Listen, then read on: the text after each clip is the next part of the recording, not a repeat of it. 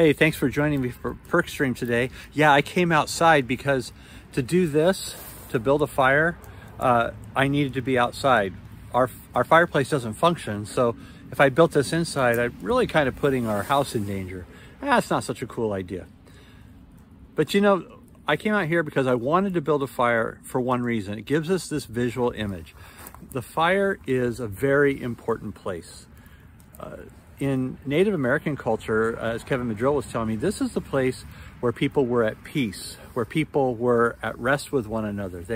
They took time to be community together around the fire. So fires are really, really important. They're not just a place where you cook your food. They're not just a place where you do some community business. The fire was a place of relationship, of continuity and connection.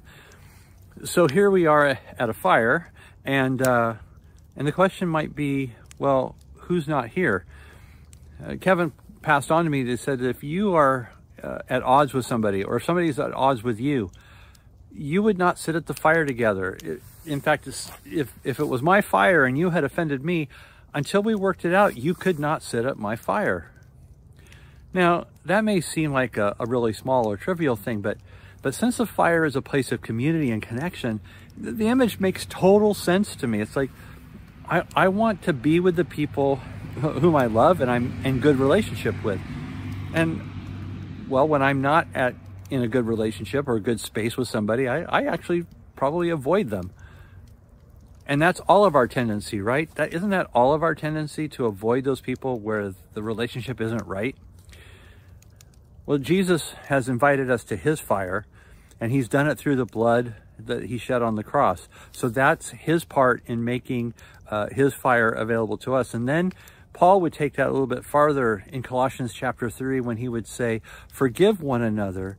Forgive anybody, even if it's the smallest grievance. Forgive them as Christ forgave you. And so Paul's cry there is, hey, invite people back to your fire. As we're talking about finding your people, there are some people that we don't get along with everybody, but we shouldn't have grievances with each other. We shouldn't have things where we are saying, you know what, I'm not going to forgive that person, or I'm not going to speak to that person because they've offended me. Those are the things that Christ wants us to clear up so that we can sit at the fire in peace. So who's missing from your fire?